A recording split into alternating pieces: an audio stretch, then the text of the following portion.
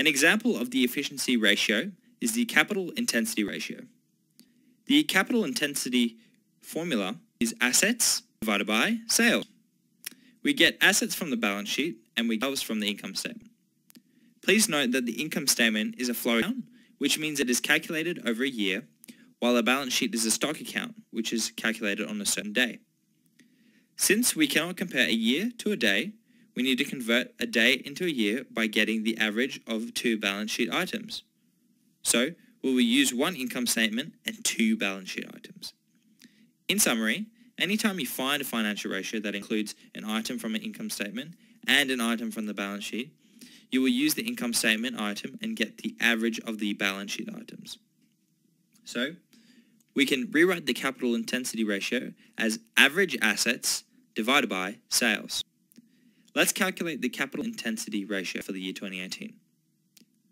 To find the average assets, let's look at the balance sheet. Please note, 2018 is the first year of operations. Consequently, we cannot get the average assets as we do not have the previous year.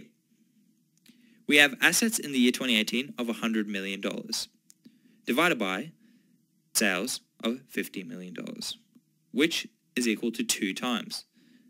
The unit of the capital intensity ratio is times. It means that for every dollar of sales, the company utilizes $2 of total assets. The lower the capital intensity formula, the better. It measures the efficiency of using assets to generate sales. Capital-intensive industries have a higher capital intensity ratio. Labor-intensive industries have a lower capital intensity ratio. Next, let's calculate the capital intensity ratio for the year 2019.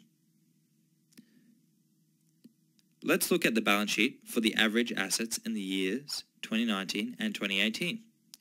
We have assets of $110 million in 2019 and assets of $100 million in 2018, which is equal to average assets of, open bracket, $110 million plus $100 million, close bracket, divided by 2, divided by sales in 2019 of $60 million, which is equal to 1.75 times. The unit of the capital intensity is times. It means that for every dollar of sales, the company utilizes $1.75 of total assets. As we said before, the lower the capital intensity ratio, the better. It measures the efficiency of using assets to generate sales.